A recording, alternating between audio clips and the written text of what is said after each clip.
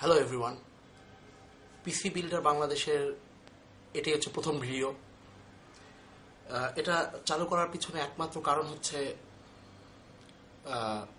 এক ধরনের পডকাস্ট তৈরি করা বাংলাদেশে। পডকাস্ট যারা জানে না তাদের জন্য বলছি, পডকাস্ট হচ্ছে আসলে রেডিও শো কিন্তু ভিডিও পডকাস্ট।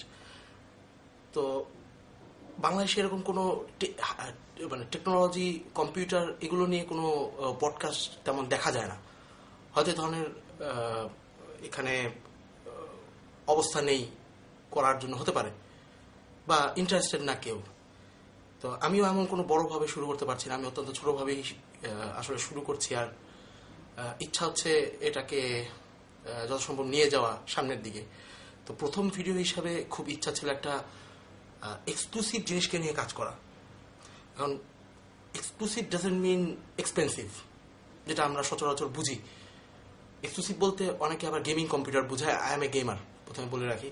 কিন্তু এক্সক্লুসিভ অর্থ যে শুধুমাত্র গেমিং কম্পিউটার, খুব এক্সপেন্সিভ কম্পিউটার, খুব বড় মাপের কম্পিউটার তা যে হবে সেটাও না। তো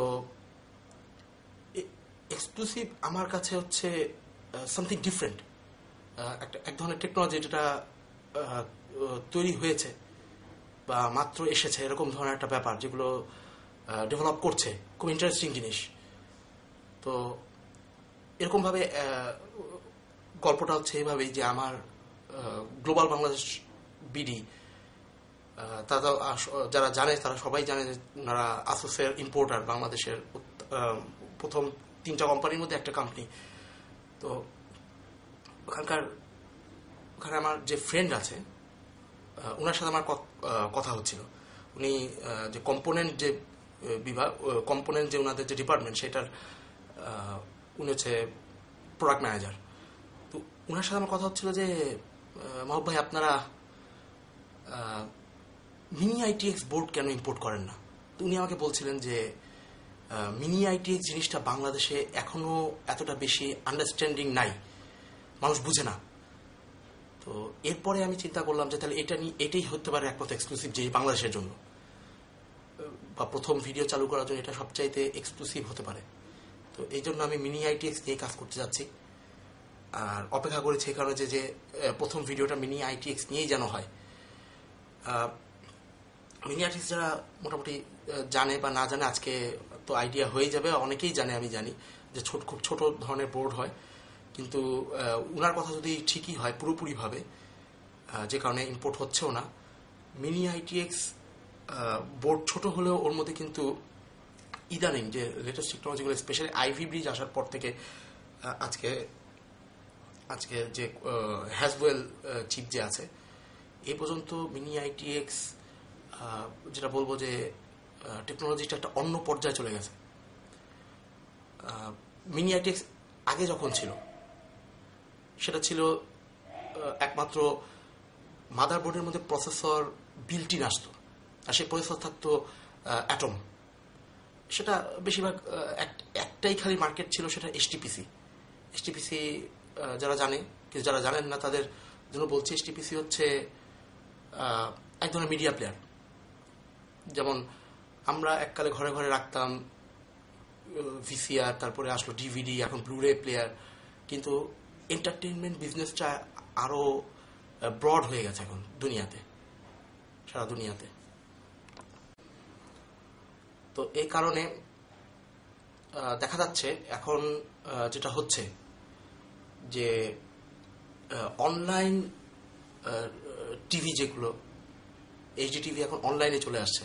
বিভিন্ন ধরনের অনলাইন কোম্পানি আছে, যেমন সবচেয়ে বিখ্যাত যেটা সবাই জানে মোটামুটিভাবে, নেটফ্লিক্স। এই ধরনের বহু অনলাইন ভিত্তিক টেলিভিশন চলে এসেছে। ভালো ইন্টারনেট সুবিধা থাকার কারণে বিদেশে 20 Mbps কোনো ম্যাটারই না এখন পৃথিবীর সব জায়গায় মোটামুটিভাবে। আনফর্চুনেটলি আমাদের এখানে এরকম ডেভেলপমেন্ট না। তো যাই হোক, এখন এই কারণে মিডিয়া প্লেয়ার হিসেবেগুলোকে চালানোর জন্য, এইচডি এনকোডিং করার জন্য টিভিতে, এইচডি টিভি যে 1920x1080 অর্থাৎ আমরা 1080p ফুল এইচডি যেটাকে বুঝাই, এসব টিভিতে চালানোর জন্য, এসব টিভিতে ভালো দেখানোর জন্য শক্তিশালী এইচটিপিসির দরকার আছে। তো অ্যাটম সেগুলো করতে পারতো সহজে, কিন্তু এখন স্পেশালি শুধুমাত্র এইচটিপিসি এখন মিনি আইটিএক্স এর টার্গেট না। মিনি আইটিএক্স এখন গেমিংয়ে পৌঁছে গিয়েছে। আপনারা যারা জানে তারা বুঝতে পারবে যে ম্যাক্সিমাস 6 ইম্প্যাক্ট আসুস এটার বোর্ডটা যারা দেখেছে তারা জানে মিনি আইটিএক্স কি হতে পারে, কোন পর্যায়ে চলে গেছে মিনি আইটিএক্স এর ব্যাপার। তো যাক, আমি অনেক বেশি কথা বলছি আসলে, কারণ প্রথম ভিডিও, এক্সাইটেড অনেক, চালু করছে। আমার ফেসবুক পেজও করেছি এই এই এই নামেই, এবং চাচ্ছি যে আপনারা যারা এই ভিউয়ার্স হবেন তারা ফেসবুকে লাইক দিবেন। ফেসবুকের মাধ্যমে অপারেট করব, ওখান থেকে সহজ, ওখানে বিজ্ঞাপন দেওয়া সহজ। তো এটা সম্পূর্ণ নন প্রফিট একটা, যেটা বলবো যে হবি। তো প্রথম ভিডিও এটা।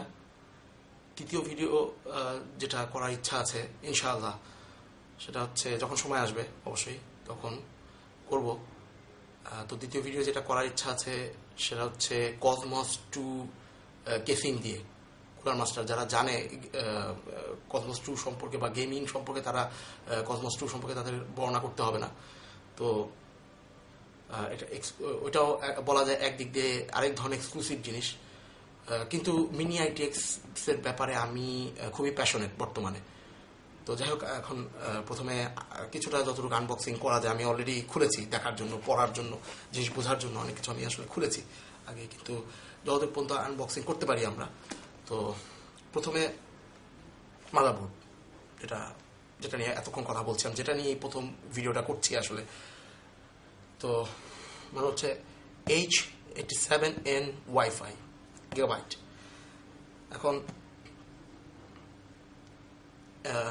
এটা মোটামুটি গেমাররা বা ওভারক্লকার যারা বাংলাদেশে আছে তারা জানে যে H87 is not for overclocking. R overclocking আমার আইডিয়াও না, সেজন্য আমি H87 নিয়েছি, টাকাও কিছু কম পড়েছে। তো যাই হোক, আমি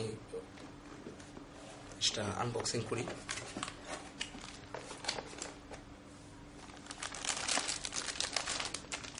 অরিজিনাল মাদারবোর্ড। তো এটাকে কিছুক্ষণ পাশে রাখি, আমরা দেখি আগে অ্যাক্সেসরিজ কি আছে এর সাথে। তো প্রথমে হচ্ছে গাইড, যা নর্মাল সব জায়গায় থাকবে।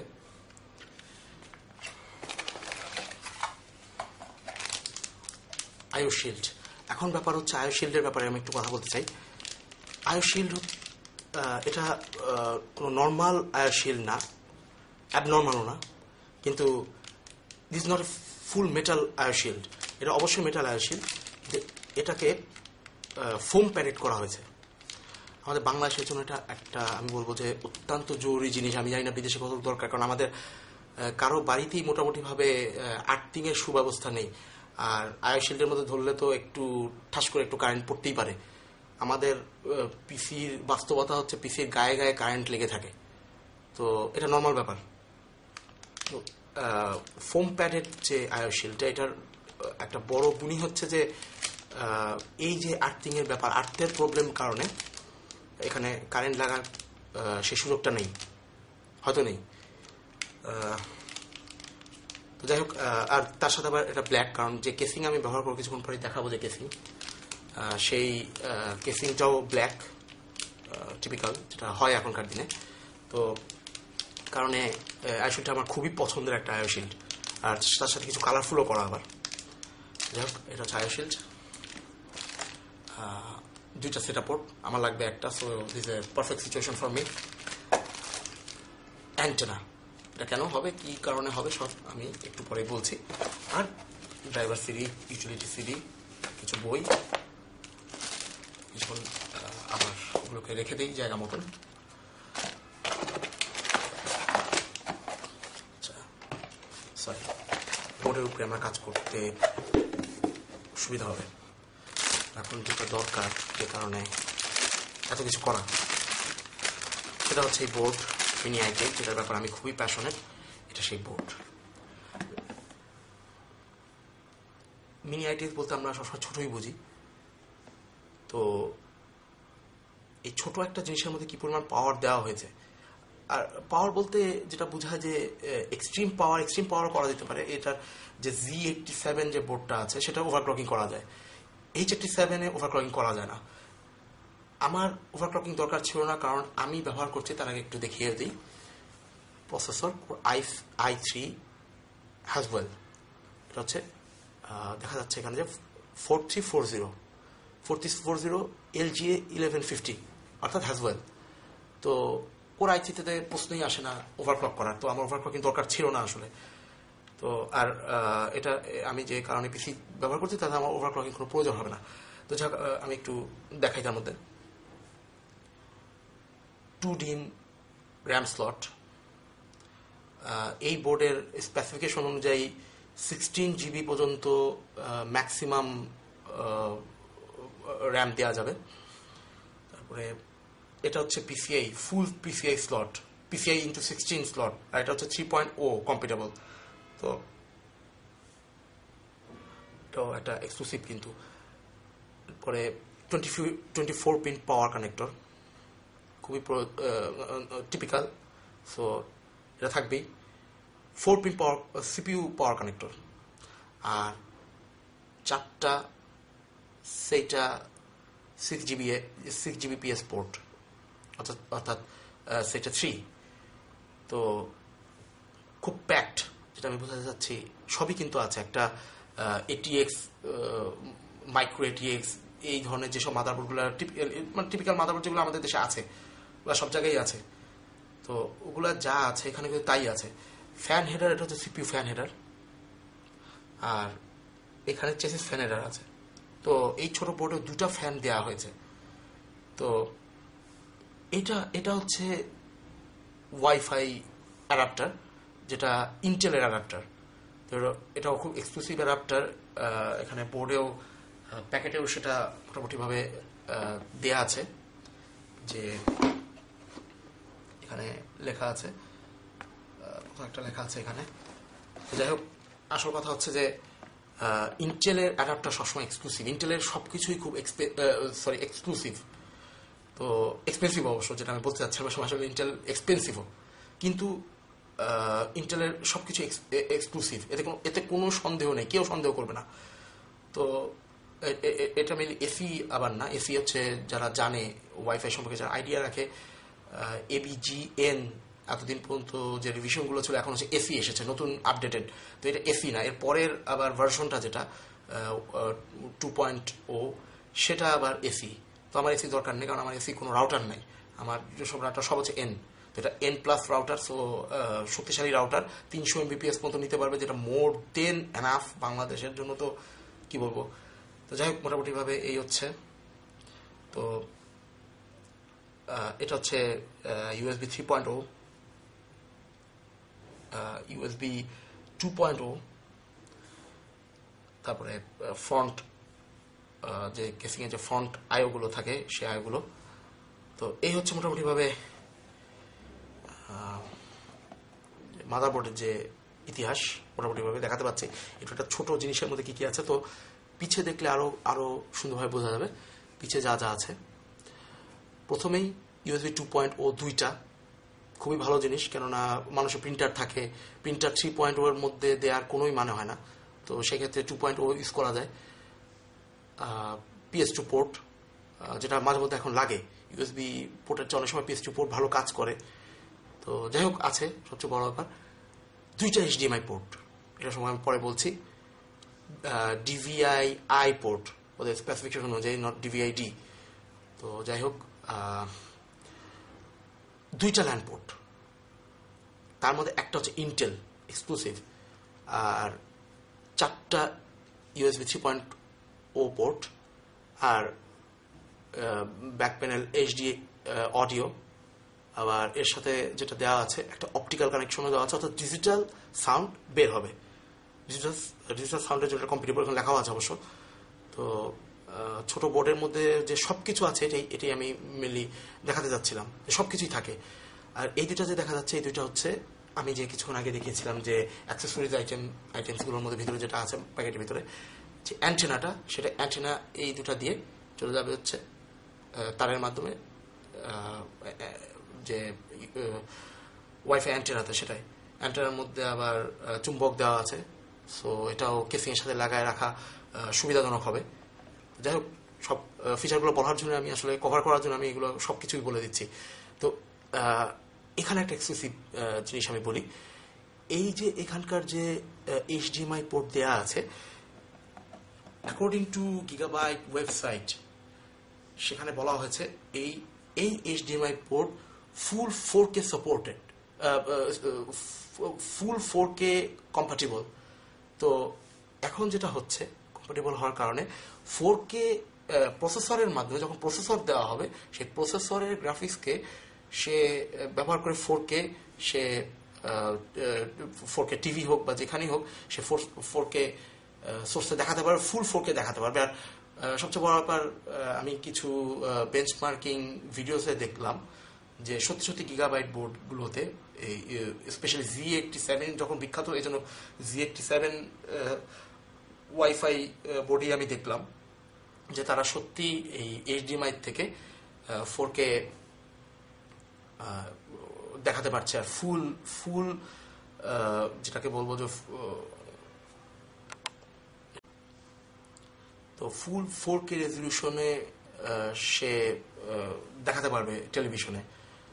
আর কোনো ধরনের এতে যেটা বলে যে ল্যাগ হওয়া, সেরকম হবে না, আর হয়ওনি ভিডিওতে, সেটা আসলে যেটা দেখেছি যে হয়ওনি।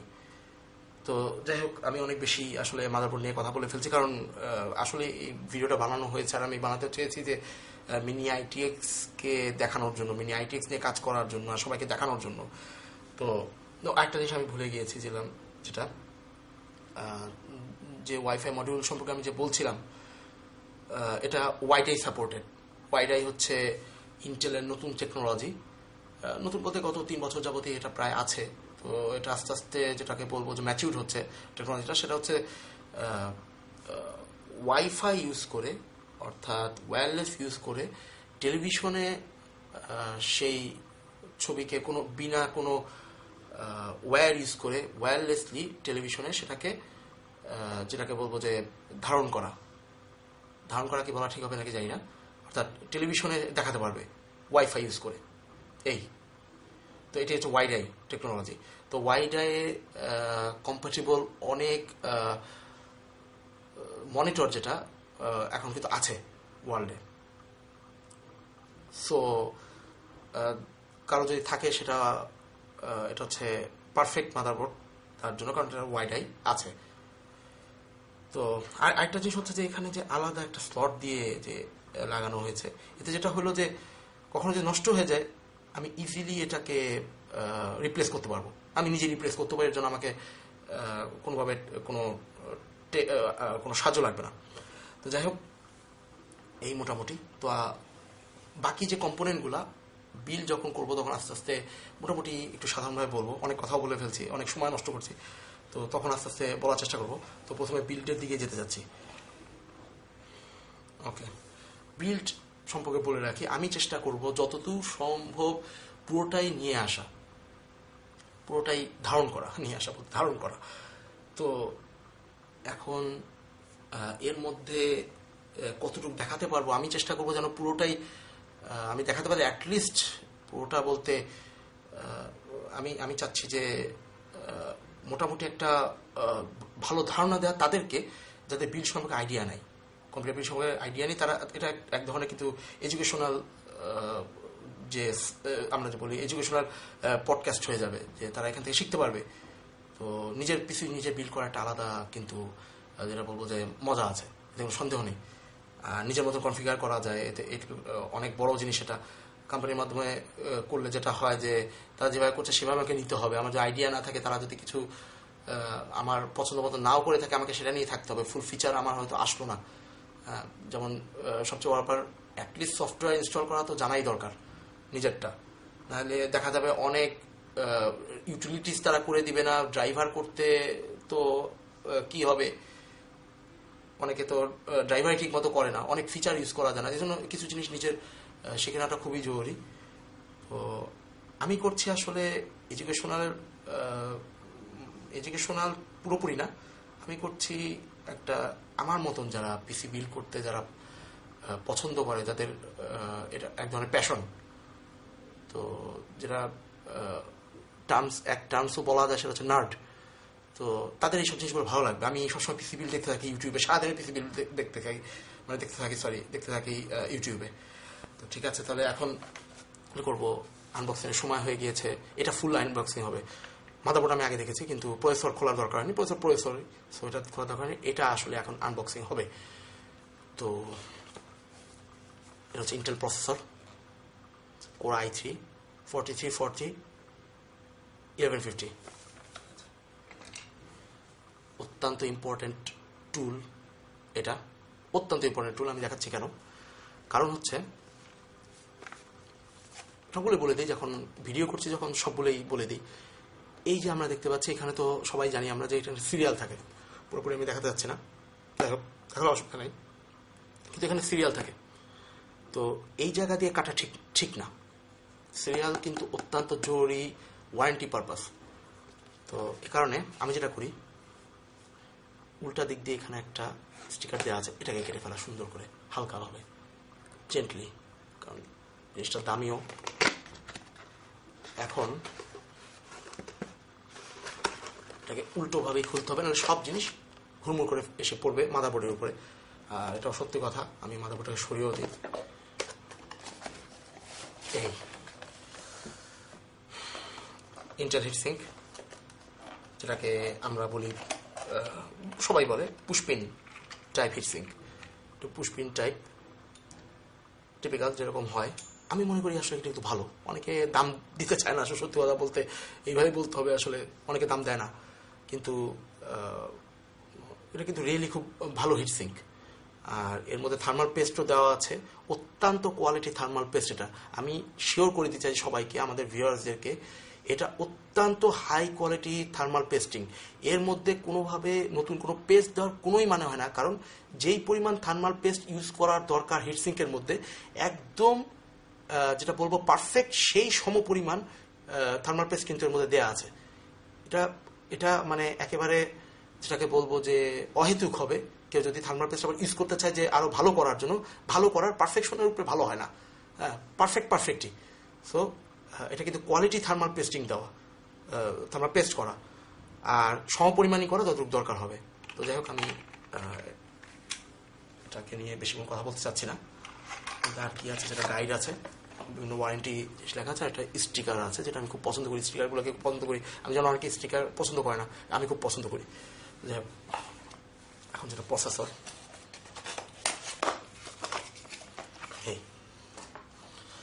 এই হচ্ছে প্রসেসর। দেখি কতটুকু দেখাতে পারি আমি, আরো সামনের থেকে লেখাগুলো কত দেখাতে পারি, যদি দেখা যায় আর কি। এখানে সব লেখা আছে, মেড ইন মালয়েশিয়া। তো এটা হচ্ছে কোর i3। তো এটা আমি কিছুক্ষণ পরেই খুলবো ইনশাআল্লাহ। তো এটা হচ্ছে প্রসেসর, যেটা বলছিলাম। সবসময় নিয়ম হচ্ছে, যারা জানেন না তাদের জন্য আমি স্পেশালি বলছি, যারা জানেন তত ভালোই। এই দুই দিকে দুইটা নচেস দেওয়া আছে, নচেসটা দেওয়াই আছে কিন্তু প্রসেসরটাকে দুই আঙ্গুলের সাথে হ্যান্ডেল করার জন্য। কোনোভাবে এক্সট্রিমলি, এটা হচ্ছে সবচাইতে যেটাকে বলবো যে, যেটাকে বলা যাবে যে ভঙ্গুর সাইট, ভঙ্গুরই বলতে হবে আসলে, আমার ইংলিশ ওয়ার্ডটা মনে পড়ছে না সত্যি কথা বলতে। তো এটা খুব সহজে নষ্ট হয়ে যেতে পারে, এখানে পিন আছে, খুব সহজে নষ্ট হতে পারে, আমি বারবার বলছি। আর এই সাইডটায় ধরা তো একদমই উচিত না, কারণ উপরে যে সিলভার যে জায়গাটা, এটা কিন্তু মেনলি হিট স্প্রেডার। প্রসেসর কম বেশি আমরা সবাই জানি যে খুবই গরম হয়ে যায় কাজ করার সময়, স্বাভাবিক গরম হবেই। তো এখন স্প্রেডারটা দেওয়াই হয় কারণে যাতে সেটাকে ঠান্ডা রাখা যায়। আর এর উপরে, স্প্রেডারের উপরে এই হিটসিঙ্কটা চলে আসবে থার্মাল পেস্টিং এর সাথে। তো যেটা হবে যে তখন ফ্যানের বাতাসের মাধ্যমে, আর ওই কপারের জন্য, তো ফুল কপার দিয়ে তৈরি করা, কপারের জন্য যেটা হবে যে প্রসেসর ঠান্ডা থাকবে। যাক, আমি এখন প্রথমে যেটা করার ইচ্ছা আছে, যেটা সবাই করে, সেটা হচ্ছে আগে আমি মাদারবোর্ড সেট আপ করবো, তারপরে মাদারবোর্ডকে করার পরে কেসিং এর মধ্যে সেটাকে ইনস্টল করব। শুরু করা যাক।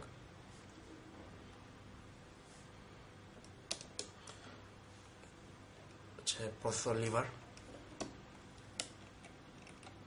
খুব সহজ। অনেকে যেটা করে যে এই যে প্লাস্টিকের যে কভারটা থাকে এটাকে উঠায় ফেলে, আমি সেটা উঠাই না, কারণ এখানেও কিন্তু অনেক পিন দেয়া। এটাও কিন্তু যেটাকে বলবো এক্সট্রিমলি ভালনারেবল, তো একদমই হাত দেওয়া যাবে না, কিছুই করা যাবে না, কোনোভাবে কিছু করা যাবে না। এখন এখানে একটা বিষয় আছে, যেটা যে এখানে একটা তীর চিহ্ন দেওয়া আছে, অর্থাৎ আর প্রসেসরের মধ্যেও একটা এখানে যদি দেখাতে পারি, ঠিক মতো দেখাতে পারি নাকি আমি দেখতে হবে, এখানে একটা কোনার দিকে একটা গোল্ডেন কালারের একটা তীর চিহ্ন দেওয়া আছে, অর্থাৎ প্রসেসর এইভাবেই বসবে। আরেকটা ভালো বোঝার উপায় যেটা, যে প্রসেসরের এই দুই জায়গায়, এখানে যে দেখাতে পাচ্ছি, এখানে দেখাতে চাচ্ছি আমি, এই দুই জায়গায় দুটো নচেস আছে, এই নচেস দিয়েই এই প্রসেসর বসবে। তো সেটাই আমরা করবো, আমি হ্যান্ডেল করতে হবে 2 আঙ্গুল দিয়ে।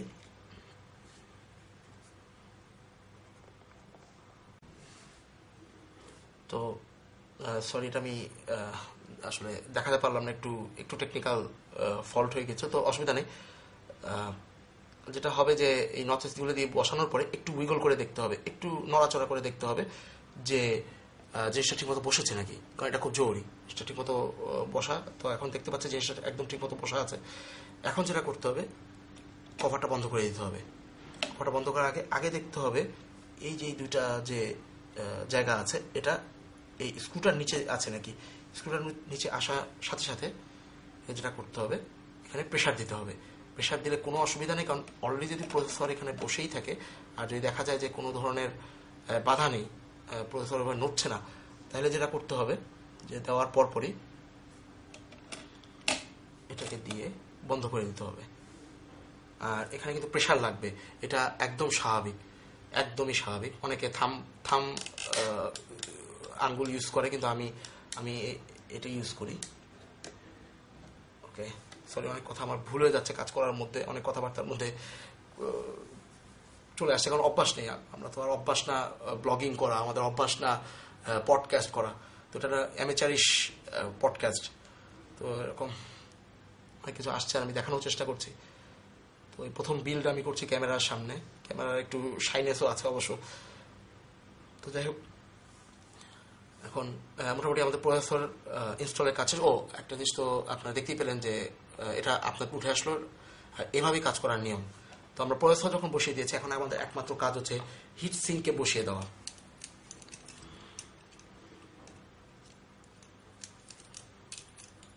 তারগুলো পুরোপুরিভাবে খুলে ফেলতে হবে, মানে তারগুলো সমস্ত ইন্টেল হিট সিঙ্কের সাথে এভাবে চলে আসে টাইট অবস্থায়, কিন্তু টাইট রাখা যাবে না, এটার কারণটা আমি বলছি। কোনোভাবে টাইট রাখা যাবে না, সব খুলে ফেলতে হবে।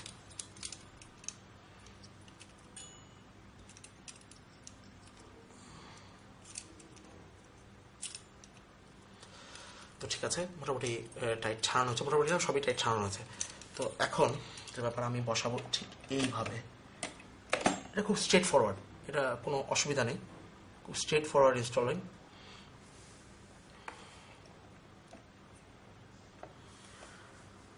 এই তারটাকে কেন আমি বললাম যে আমি এখান থেকে খুলে এনেছি, কারণ বেশিরভাগ ক্ষেত্রে আমি যেটা দেখেছি যে তারের কারণে ফ্যানের মধ্যে তার লেগে ফ্যান বন্ধ হয়ে যায়। তো এটা মারাত্মক ক্ষতিকর সিপিউর জন্য। সিপিইউ যেটাকে বলবো যে ক্র্যাশ করতে পারে, নষ্ট হয়ে যেতে পারে সাথে সাথে, কারণ হিট যদি না যায় সিপিইউ, তো সিপিইউ ক্র্যাশ করবে, স্বাভাবিক। তো এভাবেই তাহলে লাগানো আছে। তো এখন যেটা করছি আমি, যে সবগুলা পুশ করে লাগিয়ে দিব। একটা শব্দ হচ্ছে, স্বাভাবিক, অত্যন্ত স্বাভাবিক। এখন আমাকে আরো বরং দেখতে হবে, চেক করে যে ঠিক মতো লেগেছে নাকি। এটা দেখার উপায় হচ্ছে, সবচেয়ে ভালো উপায় পিছে করে দেখা। এখানে যা এই যে দেখা যাচ্ছে, আমি দেখাতে পারছি নাকি জানি না, এই যে দেখা যাচ্ছে হুকগুলা, কিন্তু সবগুলা সমান হতে হবে। আমি দেখতে পাচ্ছি এখানে সবগুলো হুক সমান আছে, মানে পারফেক্ট ইনস্টলেশন। তো যদি আমি বলছি যারা প্রথমবার যদি কেউ না পারে, কোনো অসুবিধা নেই, এখানে চিপ দিয়ে এটাকে একটু একটু চাপ দিয়ে টিপ দিতে হবে। হ্যাঁ, একটু চাপ দিতে হবে, চাপ দিয়ে টিপ দিতে হবে না, একটু চাপ দিলেই হবে। তো এভাবে এটাকে ঠিক করে দেওয়া সম্ভব। তো মোটামুটি আমাদের প্রসেসর এবং হিটসিঙ্ক ইনস্টল করা শেষ। আর এই তারটাকে আমি যেটা করব পরে, এটাকে আমি এভাবে টাইট আপ করে দিব। এটার কারণ হচ্ছে যে যাতে কোনোভাবে সে ফ্যানের সাথে ইন্টারফিয়ার না করতে পারে। ওর ক্যামেরা বন্ধের সময় আমি একটা কাজ করেছি, সেটা হচ্ছে এখানে ফ্যান হেডারটা লাগিয়ে দেওয়া। সরি, কিন্তু আমি তখন আসলে খেয়াল করিনি যে ক্যামেরা আসলে বন্ধ ছিল। আমি আসলে লাগিয়ে দিয়েছি, তখন মনে হলো আবার খুলবো, এর চেয়ে জাস্ট আমি দেখিয়ে দিলাম। এটা জাস্ট স্ট্রেট ফরওয়ার্ড, এখানে জাস্ট লাগিয়ে দেওয়া। ওকে, এটাকে টাই করে দিলাম। এখন যেটা হবে যে এটা আর ফ্যানের ফ্লোয়ের সাথে ইন্টারফেয়ার করতে পারবে না, কোনোভাবে ফ্যানের লেগে যাওয়ার কোনো সম্ভাবনা নেই।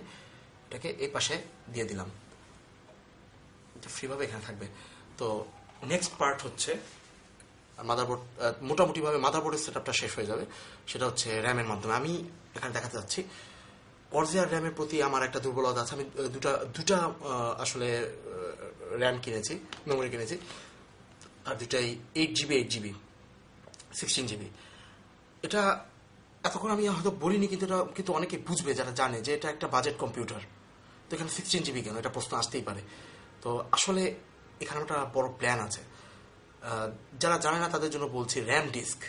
আমি যেটা আমার মনের ইচ্ছা যে 8GB আমার পিসির জন্য থাকবে, এটা মোর দেন এনাফ, এটা সবাই জানে মোটামুটিভাবে। উইন্ডোজ 8 হলেও 8.1-এও 8GB মোর দেন এনাফ। আর আমি 64 বিট ইউজ করবো, যেটাই সবাই করে বেশিরভাগ সময়। আর এখানে যেটা যে আর বাকি 8GBকে আমি বানাবো হচ্ছে র্যাম ডিস্ক। যেখানে এত কিছু করা, আমি খুলতে থাকি এবং বলতে থাকি হোয়াট ইজ র্যাম ডিস্ক, যারা জানে না তাদের জন্য। র্যাম ডিস্ক জিনিসটা হচ্ছে একটা সফটওয়্যার। সেই সফটওয়্যার র্যামের মধ্যে তো যেটা থাকে যে 8GB একটা মেমোরি দেওয়া আছে। তো এখন আমরা এখন দেখছি যে র্যামের দাম কমে যাওয়ার কারণে মেমোরি বাড়ানো যাচ্ছে। তো যেমন আমি 60GB মেমোরি কিনেছি, এরকম অনেকে এটাকে এরকমও করতে পারে, 8 আর 2 বসিয়ে 10GB করতে পারে। তো 10GB তো দরকার নেই, 8GB দিয়ে আছে, ঠিক আছে, 8GB দিয়ে রাখলাম, সেটা দরকার হতে পারে। কিন্তু এখন 2GB তো তারপরে বাকি থাকবে। এটাকে র্যাম ডিস্ক করে এই 2GBকে হার্ড ড্রাইভের মতো সেটা স্পেসটাকে ইউজ করা যাবে। এটাকে অনেকে র্যাম ক্যাশ বলে। তো এটা সঠিক বলতে এটাকে আমি র্যাম ডিস্কই বলি। তো যাই হোক, এটার নামও র্যাম ডিস্ক। আমি র্যাম ডিস্ক বানানোর জন্য খুবই উৎসাহী। এখন যেটা ব্যাপার, কেন উৎসাহী র্যাম ডিস্ক ইউজ করার অন্যতম প্রধান কারণ হচ্ছে বেঞ্চমার্কগুলোতে দেখা গেছে মেমোরির যে যদি ডিস্কের যে স্পিড, সেটা যে কোনো টিপিক্যাল যে কোনো এসএসডির চেয়ে কয়েক গুণ বেশি। সেটা কয়েক গুণ, ডাবলও বলা যাবে না, ট্রিপলও বলা যাবে না, তার চেয়ে বেশি। তো আমি চিন্তা করছি যে যতটুকু আমি 8GB একটা র্যাম ডিস্ক বানাবো, 8GB আমার সিস্টেমের জন্য থাকবে। তো 8GBর মধ্যে যেগুলো আমার স্পেশালি দরকার, মাইক্রোসফট অফিস, তারপরে আমি কিছু আমার অফিসে গ্রাফিক্সের কাজ করতে হয়, খুব সাধারণ। তারপরেও সেগুলোকে যদি আমি, অর্থাৎ ফটোশপকে যদি আমি র্যাম ডিস্কের মধ্যে দিয়ে যাই, তাহলে দেখা যাবে যে এসএসডির চেয়ে ভালো কাজ করবে। আমি কিন্তু একটা এসএসডি ইউজ করবো অলরেডি। আমার প্রাইমারি একমাত্র আমার হার্ড ড্রাইভ হবে এসএসডি, আমি পরে আসছি। তো এই জন্য শুধুমাত্র কিন্তু 16GB নেই, নাহলে আর কোনো কাজ নেই। এটা ওভারকিল আমি জানি সিস্টেমের জন্য, কিন্তু আমার র্যাম ডিস্ক ব্যবহার করার জন্য এটা জরুরি। তো এখন র্যাম ইনস্টল করবো, খুবই স্ট্রেট ফরওয়ার্ড। প্রথমে খুলে নিতে হবে ক্লিপগুলোকে, এরপরে এখানে সহজ বাংলায় বলতে গেলে ঘাটে ঘাটে মিলাতে হবে। তো আমাদের মেমোরি ইনস্টলেশনও শেষ। তো যেটাকে আমি প্রথমে বলছিলাম যে মাদারবোর্ড মোটামুটিভাবে সেট আপটা করা মোটামুটিভাবে শেষ। তো এরকম দেখা যায় সেট আপের পরে, আমরা মোটামুটি জানি, তারপর বলে দিলাম। তো এখন হচ্ছে কেসিংয়ের ব্যাপার আসবে।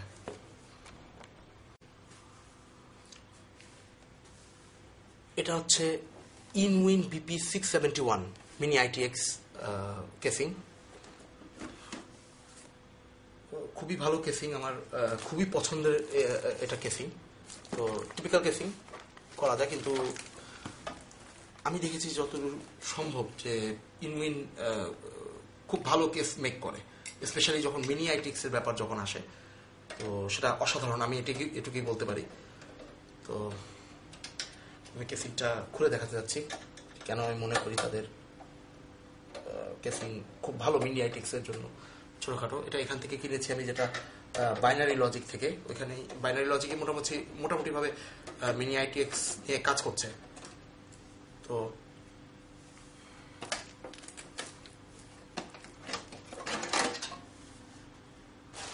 এটা হচ্ছে mini-itx কেসিং, পাওয়ার কর্ড, এই জিনিসগুলো আমার কাজে আসবে জন্য আমি খুলে রেখে দিচ্ছি। যখন কেবল ম্যানেজমেন্ট করব তখন খুবই কাজে আসবে। কেবলগুলোকে একটা সাইড থেকে সরিয়ে দিতে হবে, এটা হচ্ছে আসল জিনিস, খুবই খুব ইম্পর্টেন্ট জিনিস।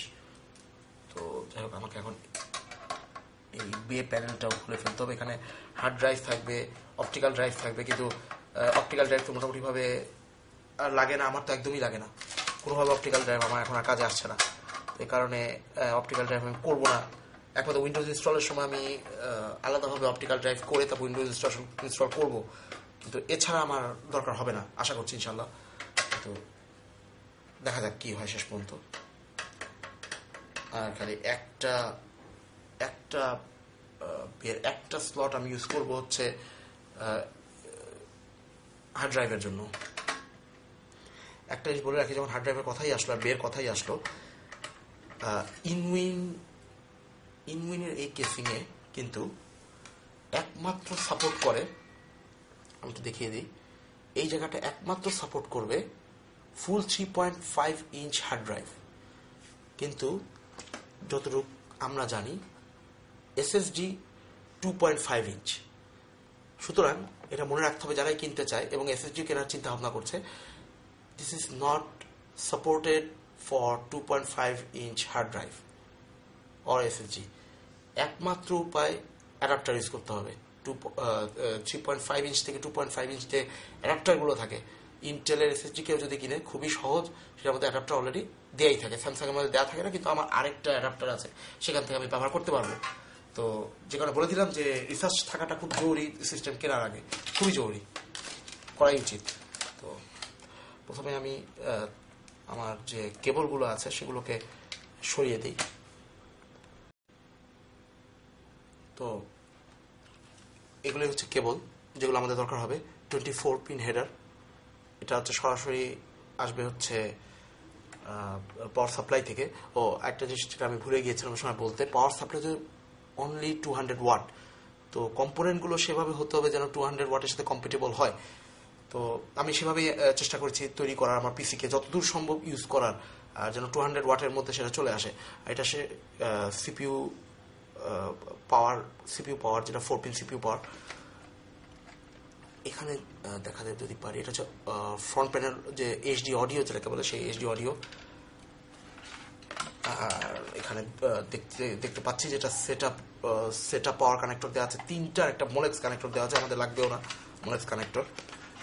আর এই ফ্রন্ট আইও যেগুলো থাকে, এবং একটা ইউএসবি 2.0, আনফর্চুনেটলি 3.0 নেই এর মধ্যে।